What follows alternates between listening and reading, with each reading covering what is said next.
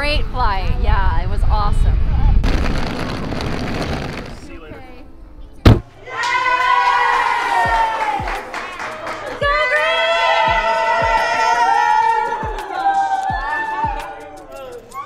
Family! Welcome home. This is awesome. I started coaching a club when I was in graduate school to help cover expenses, and the players just kept coming to me for more and more personal things, and that's when I realized coaching isn't just a sport. It's relationships, it's support, it's service, and that's when I really caught the bug of like, oh, let me give this a try. Just the core values. That'll be my primary, talking points about the program, about how we're going to serve one another, and we're going to work really hard to grow.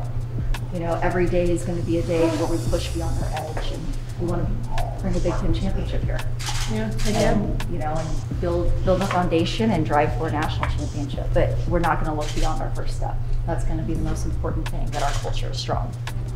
Okay, you guys, so wish me luck. I'll stumble, I'll make mistakes, and I'll do it with grace. Sound good? Yeah. Let's freaking go. Okay. Go green. Go white. We interviewed several people that had strong resumes. But in the end, Leah Johnson rose to the top. It's such a pleasure to be here, and I'm going to start by issuing many, many thank yous. I'm very honored to follow Kathy. She is a leader in our sport, a leader for women coaches, and clearly has made a huge impact in our community.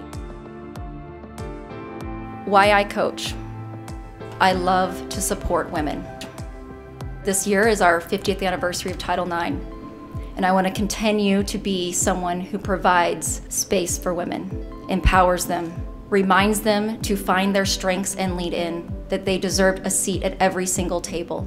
And together, Spartans will. You have to invest in people first, and I felt that the leadership here believes that wholeheartedly. People can bring the greatest reward, and I see Michigan State making such a huge push to do that right now and value people. In my value system, I believe in service and I believe in growth. And with those two things, we can accomplish nearly anything. The time and the commitment the coaches shared with me made me realize this is a bigger team than my sport.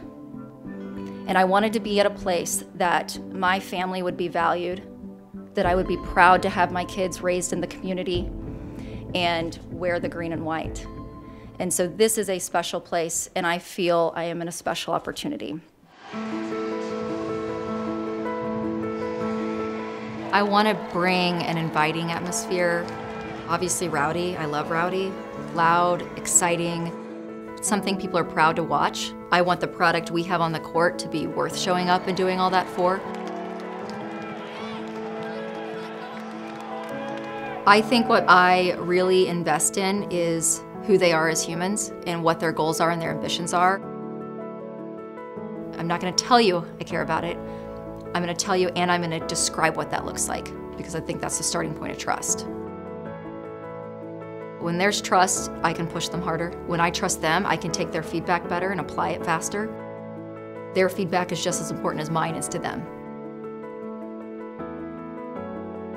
We're going to compete in a way that champions each other. And we're going to do it together. Let's go work hard, okay? Go green!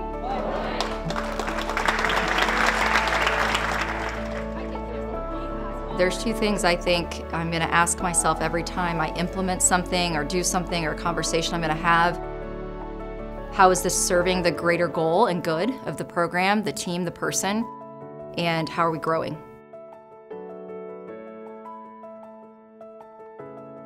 I want to do my best. I want to honor the opportunities I'm given.